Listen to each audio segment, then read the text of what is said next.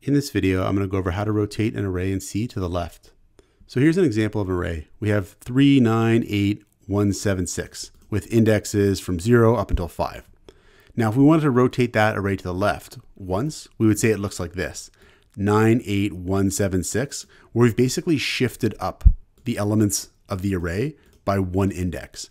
And then this element here in the first index that kind of has no place to go, it would go to the end of the array. And we would say at that point that we've rotated it to the left once. So let's actually make an example of this. We'll say here int a1, and we'll make some array here. We'll say 1, 2, 3, 4, 5, 6. We'll just put 6 elements in an array. And then we'll make a function that's going to do a rotation to the left once. So we'll say void rotate left once. It'll accept an array as an argument and the length of the array as an argument. And then we'll provide a definition of the function down here, and we'll test it out with that array there. So what we're going to do is we're basically just going to shift the elements over to the left by 1. But as you saw there, the tricky part is going to be that first element. So that first element we're actually going to store into a temporary variable here. We're going to say int temp is equal to array 0. So just take the first element, the element at the first index in the array, and store it in temp, because we're going to save that and we're going to store it in the last position of the array when we're all done here. But first what we're going to do is we're going to shift the elements over to the left by 1. So we're going to say here for int I is equal to 0, I is less than length minus 1, I plus plus. And then we'll have array at I is equal to array at I plus 1.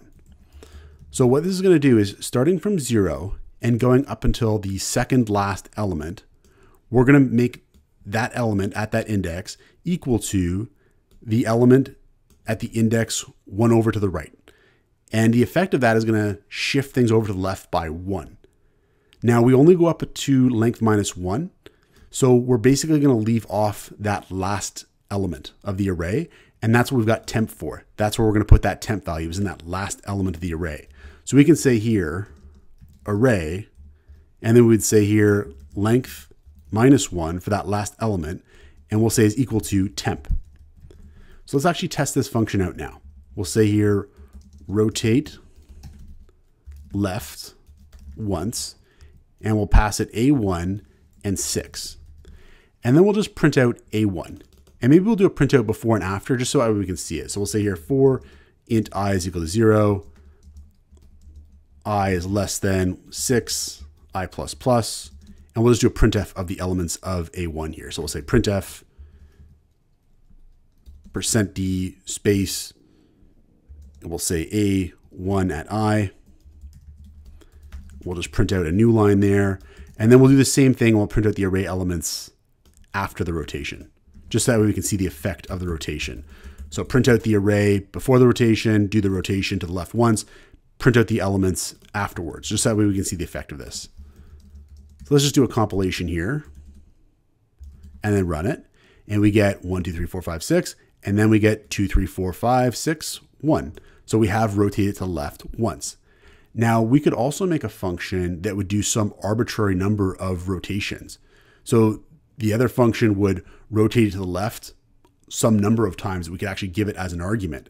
And we could actually just call the rotate left once function repeatedly to actually do that rotation. So I'm going to say here void rotate left int array, int length for the array, and then int n. And n is going to be the number of rotations. So the number of rotations that we're going to do. And we'll actually define this function down here. And all we're going to do is we're going to call rotate left once n times to rotate this array some number of times. So I could say here for int I is equal to 0, I is less than n, I plus plus, call rotate left once with the array and the length as arguments.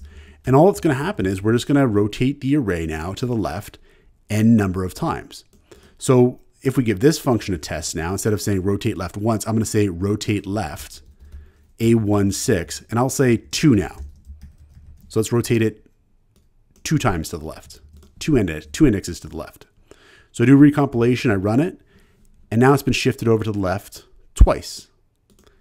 If I do maybe 6 here, watch what's going to happen. Do a recompilation, we run it, we get back the same array because we rotate it to the left 6 times, and the array only has 6 elements in it, and therefore we get this kind of a look to it as well, where it just sort of goes back to what it was before. And this is rotating an array to the left in C. Check out portfoliocourses.com, where we'll help you build a portfolio that will impress employers, including courses to help you develop C programming projects.